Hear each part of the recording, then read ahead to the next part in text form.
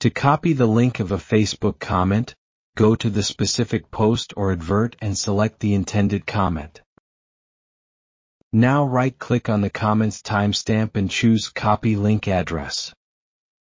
To save or share a clean URL, simply paste the link into a word processor like MS Word and eliminate everything after the comment ID. This section serves only as a tracking ID, which is unnecessary for your purposes. Keep only the essential link. When you paste this URL in a new tab, the browser will highlight and display the specific comment to the forefront. You can also use the comment linking as a Facebook sales strategy. This allows you to feature a positive remark from your client from your advert post into a new post. Simply paste the link to the comment, and Facebook will display only that particular comment. Just publish the post to entice other followers to buy a service or product from you.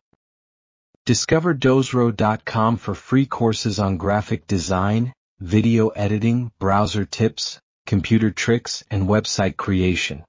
You'll also find an impressive range of products, most priced under $20. Don't forget to like the video and subscribe to the Dozro channel. Thank you for watching.